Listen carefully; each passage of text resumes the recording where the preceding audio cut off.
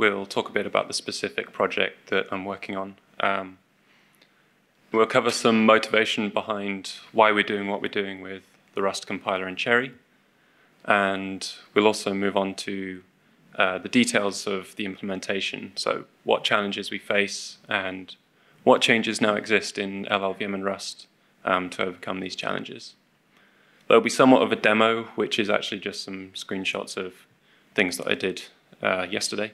And we'll finish off with discussion of what still needs to be done for this project. So what is Rust? Well, as many of you know, it's a programming language and one with a pretty big focus on safety, by which we usually mean memory safety. So Rust guarantees safety using compile time restrictions, which makes use of compile time analysis. One major component of this is the famous borrow checker, for example. And so if you want to sidestep this, compile time restrictions, then you have to explicitly annotate your code as unsafe. So in unsafe code, you can pretty much do anything you want with memory and pointers. So for safe code, however, the Rust compiler requires that lifetimes, bounds, and provenance of objects are analyzable at compile time for that code to be considered safe. So what about CHERI? Well, CHERI stands for Capability Hardware Enhanced RISC Instructions. And it's best described as a set of hardware extensions or an instruction set extension, again with a huge focus on safety. So CHERI enforces safety at runtime in hardware using this concept of capabilities. So capabilities are essentially a replacement for pointers with the addition of some metadata that determines how that pointer can be used. Capability operations use this metadata to determine whether it's valid to perform that specific operation at runtime. It's worth mentioning at this point that CHERI has the concept of hybrid mode as well as pure cap mode, where in hybrid mode, capabilities have to be annotated as such, whereas in pure cap mode, all pointers are capabilities. So for capability operations, the bounds and provenance are required to be valid for the operation to succeed at the point at which the operation takes place. So here's an example of a capability operation. And this is taken from the CHERI RISC-V spec, but it's applicable to all CHERI-enabled architectures because this is a load through a capability. So it performs exactly the same as a normal pointer load, except that at runtime, an exception can be raised if it's not valid to perform that load. So for example, if the validity tag is not set, that usually means that we have a capability without valid provenance. Or if the address of the capability is outside of the bounds that that capability is allowed to access, then we also have an invalid load. So what about the specific project that we're working on? So this is something we're doing for our customer CyberHive. So CyberHive make products for secure networking. And the project that relates to this work is combining secure network protocols that are written in Rust with an implementation of CHERI called Morello. So Morello is an ARM platform with the addition of the CHERI hardware extensions that we just talked about. Digital Security by Design is the source of funding for this project, and they also fund a variety of other projects that have the goal of advancing security with CHERI technology. So why do we want to combine CHERI and Rust? Well, essentially we want to get the compile time restrictions of Rust and combine them with the hardware runtime enforcement that's offered by CHERI. So that if we have constraints that can't be analyzed at compile time but can only be enforced at runtime, then we can now guarantee that those constraints will be enforced. In other words, we want to make unsafe Rust code a little bit safer. There's also discussion of a third subset, which is something like this code is safe when CHERI is used as a target. My personal favorite motivation is a cute mascot. Anyway, moving on. I have an example here that should show the kind of benefits that we're hoping to get with Rust and CHERI. So I'll run through this code. If you know Rust, you'll probably follow it pretty easily. So what we're doing is declaring an array with 4 elements, taking a pointer to the beginning of that array, and then we read some user input and use that input as an index that we add on to the original pointer, which is then dereferenced. So without CHERI, if we end up with a pointer that points outside of the original allocation, then we just end up reading whatever happens to be in memory at that location. However, with CHERI, that read never takes place, and instead we get a hardware exception indicating that we've tried to read out of bounds. So given that we want these benefits, what challenges stand in our way in terms of the compiler? Well, the biggest challenge by far is the addition of these new pointer types in the form of capabilities. And because we have additional metadata, that means that we end up in a situation where the type size and the size of the representable value for capabilities are different, which breaks a huge amount of assumptions in the compiler. We also know that we want to represent capabilities as pointers in different address spaces from normal pointers and with different type layouts. We also need to cover generation of CHERI-specific intrinsics and generating the correct LLVM for a CHERI system. So this is an LLVM conference, so let's talk a bit about what changes are required in LLVM to overcome these challenges. So for our work in Rust to be successful, we need CHERI support in LLVM, and luckily this work has been going on for many years. It's a huge body of work with over 6,000 commits, and it covers the introduction of capabilities as pointers in address space 200, the distinction of the type size from the size of the address that you can represent in pointers for capabilities, and several CHERI backends with code generation for CHERI intrinsics, and a huge amount of work on making sure that transformations are CHERI aware and that code generation is correct for CHERI. So as an example of the kind of thing that the CHERI LLVM changes, I'm going to run through this pass called CheriBoundAllocas. Now the problem that this is solving is that we need to set the bounds on capabilities that are generated from stack allocations by the use of an intrinsic or a CHERI operation. Now we shouldn't really add an intrinsic until after SROA or mem2reg has run, or optimizations in general, because we would end up adding uses of stack allocations that would otherwise disappear. And we also want to avoid adding an intrinsic if we know at compile time that the bounds can't be escaped at runtime, because we want to avoid that extra operation if we don't need it. So the solution comes in the form of this CheriBoundAllocas code gen pass, which makes use of some analysis called CHERIBounds. And there's a bit of code, I'm not sure whether you can read it very clearly, but this comes from the CheriBoundAllocas pass and the CHERIBounds analysis. So on the left, what we're doing in the CheriBoundAllocas pass is determining whether or not we should use an intrinsic to set the bounds on a given stack allocation. So if we don't care about optimization, for example, then we can just insert an intrinsic on every stack allocation.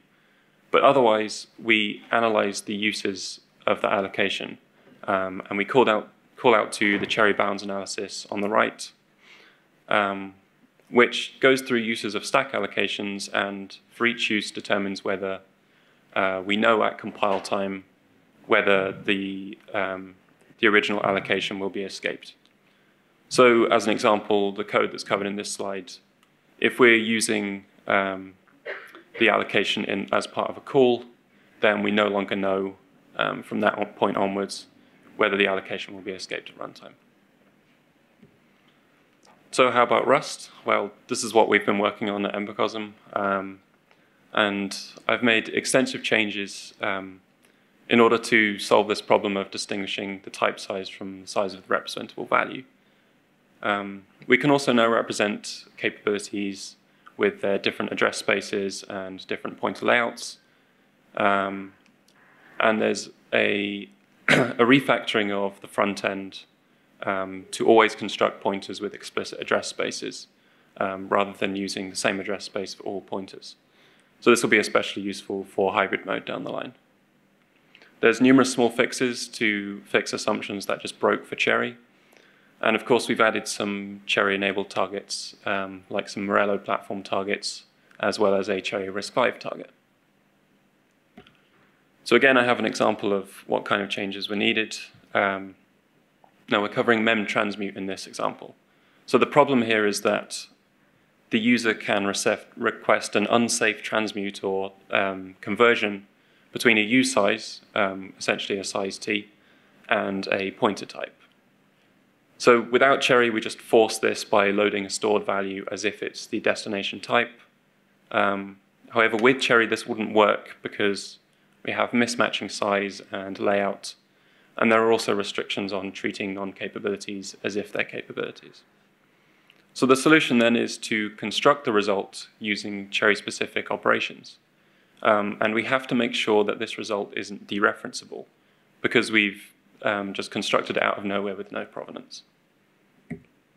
So again, here's the code that performs this. And what we're doing here is we're looking for the case where we're transmuting between a non-pointer and a pointer, which means we're generating an invalid pointer, so something with no provenance, but we need to set the address to the given value.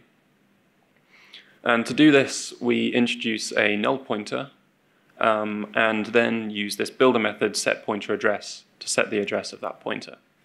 So on CHERI, this builder method expands basically to a CHERI operation that will set the address of a capability, but will not set the validity tag, indicating that it's not dereferenceable.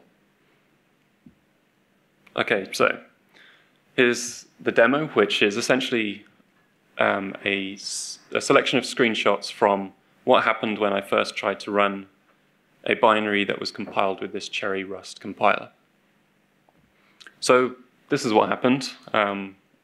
So I get a security exception from CHERI, which is actually not what I was expecting. So I took a quick look as to where this was coming from. And we can see that it comes from some C libraries. And if you dig a little deeper, here's the source of the hardware exception, which is that we're storing to a capability C19, and we're storing a 16-byte value at an offset of 32. But if we look into what bounds C19 actually covers, we can see that it covers a range of 0x20, so 32 bytes. So we're trying to store off the end of a capability. And the thing that we're trying to store is actually this. So in C, here's the representation of the data structure that we're trying to store. It consists of a union of function pointers and a couple of other fields. So these function pointers, obviously the union will have the same size as one of the function pointers. But on CHERI, these function pointers will be, say, 16 bytes for an 8-byte pointer target. However, in Rust, the code that we're using to interface with this C code declares the data structure like this.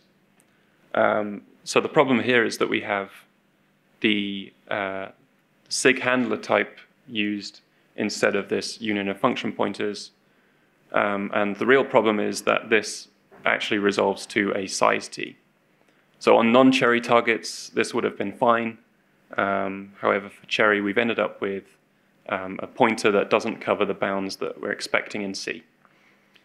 So while it's not a perfect demo, I think it demonstrates that CHERI can help you identify code that's really unsafe and that needs fixing, and also prevents you from doing things that you really shouldn't. So apart from fixing that specific issue, what still needs to be done? So I'd like to add some explicit targets for hybrid mode. So at the moment, pure cap is the priority. Also need to get the Rust test suite building and running for CHERI-enabled targets, and to reduce the number of failures down to 0. There are many hacks that need to be removed, and documentation needs to be written to allow people to actually build and run this compiler. Some longer-term goals is that I'd like to keep rebasing this work, because eventually we'd like to get it upstreamed. thank you for listening to my talk. Feel free to check out the code on GitHub and ask me any questions.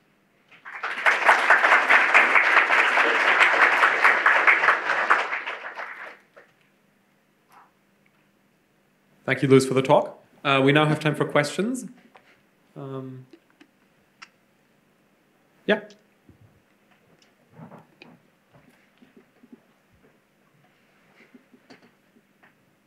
Hi, nice talk, first of all.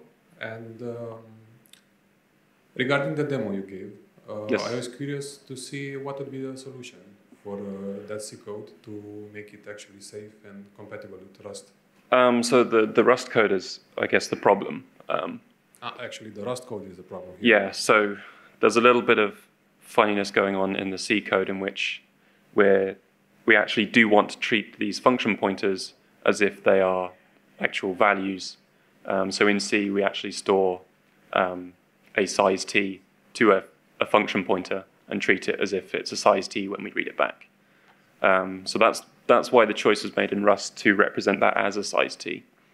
But actually, the Rust code, I think, needs to be changed so that we have essentially the same layout as C, where what I'd like to do is have a union with a size t in there, and then the function pointer that we actually might want to use. So then we'd end up with a structure that has the same type layout as it does in C. I'm not very familiar with Rust, to be honest, but doesn't it support unions? Sorry? Doesn't Rust support unions? Yes, it does. What it doesn't support at the moment is anonymous unions like this. So you wouldn't be able to get the same sort of representation as you would in C. You would have to have another field in this type that you then have to go through to get to the union members. Okay, thanks.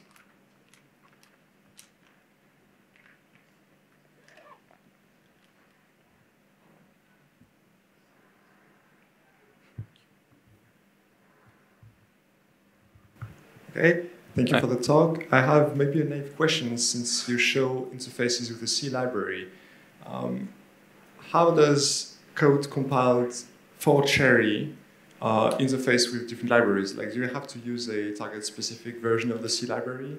And how do you integrate all of that when you build the toolchain? So this example is I'm building for Morello and specifically for an operating system which is CHERI BSD, which is essentially FreeBSD with some CHERI modifications. So those operating system libraries have been compiled for a CHERI system, and there's modifications within the libraries themselves, but also just the fact that they're compiled for the correct CHERI, in this case PureCap system, means that we can interface them with them. From the Rust side, what you need to be able to do is, this is one of the hacks, is at the moment you can't really specify a sys root very well. So I've had to hard code, like when I'm compiling Rust and I want to link in to the CHERI libc, then I have to explicitly like hard code in a sys root to enable me to do that. Any further questions? Okay, if there are none for the moment, then we're ready for lunch break.